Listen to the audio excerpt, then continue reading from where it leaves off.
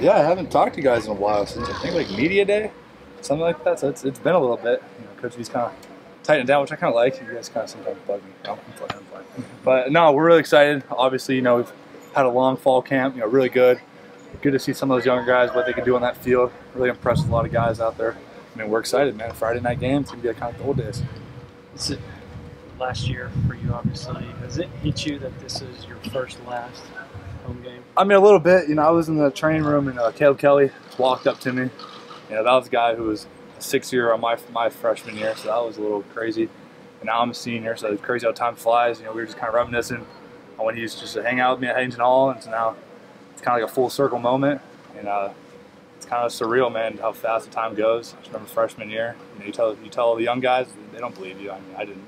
But now your time's come. It's a little sad, but I'm happy to be with the guys that I came here with, and like Billy, Ethan, Jaleel, and just excited for one last ride.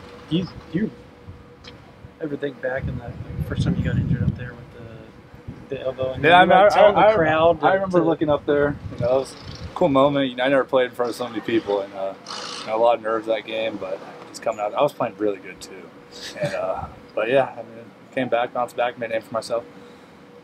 How proud are you just overall, before you guys get into this, just the turnaround defensively you guys undertook, and you've kind of been here from the start of it all?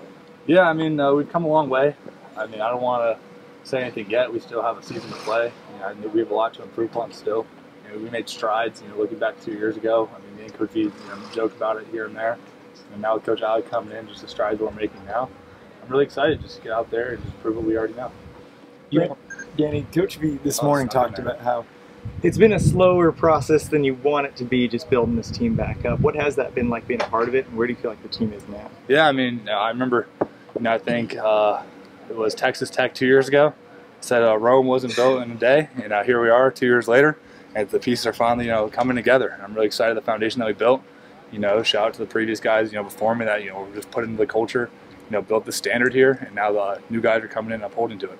Brent told a neat story today about how when he first got here, he didn't see the linebackers come to his office, but then pretty soon, recruiting trips, he'd see the linebackers come in, that chemistry. What does it mean to you when you think about stories like that? Yeah, it's very exaggerated, that story, because we were always with TD Roof, our defensive coordinator that we were with, so we were always with him because we thought he kind of knew the system. We were up there, he exaggerates it for the story. You got to remember, we also didn't have a playbook. We didn't really know what we were getting ourselves into. But obviously, we've made such big improvement. The guys that stay here till kind of when the coaches leave, we're up here just as early as them. And that commitment has come such a long way. You look back, 2 years ago, it's not to the level it is now. And that's guys just wanting to be great every single day. Not getting bored with the results that we see and just being hungry. Danny, Brent talked a lot about the young guys in your group today and how you were the kind of elder statesman, but he said the young guys are kind of following you and things. How good are those young guys? How good's this group overall? Oh, they're phenomenal. You look at the just the defense itself. I'm surprised no Jaden Jackson questions. I was kind of prepared for that. He's done an amazing job out there. Jaden Hardy, Reggie Powers, Michael Boganowski, David Stone. I can go on and on. Those guys have come in.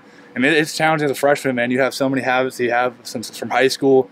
You're learning a whole new system, and to come in there, work really hard, get the system down, take the coaching points, and just improve, and you're going to have those rough days. There's going to be days where you struggle as a freshman. Obviously with fall camp, it's challenging. I think those guys were able to just get scarred up, learn from those mistakes and come out there every single day with a new attitude.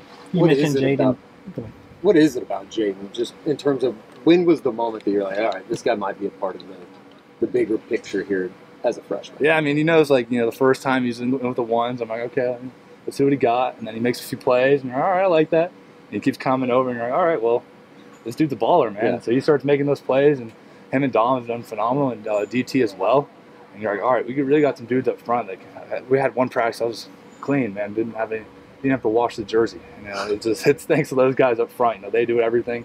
It all goes through them. We talk about physical defense, and it starts with those 4 guys up front. Is it technique that he's just so much more advanced than everybody else, just as a freshman? I think so, but honestly, the way he's learned this defense, that's kind of the hardest part. Yeah. There's a lot of stunts that you have to know up front. Jaden's come in every single day. I hear him and Dom just quizzing each other, going at it, just the 2 best friends. The way they're always just learning the system together. And that's what you want to see from a young guy and an old guy that come in both new to the program. Put this in perspective even more. He's only going to be the 4th defensive lineman as a freshman to start a game in the school's history. Who are the other 3? Tommy Harris, Tommy Harris 2001, and there were Okay. two others.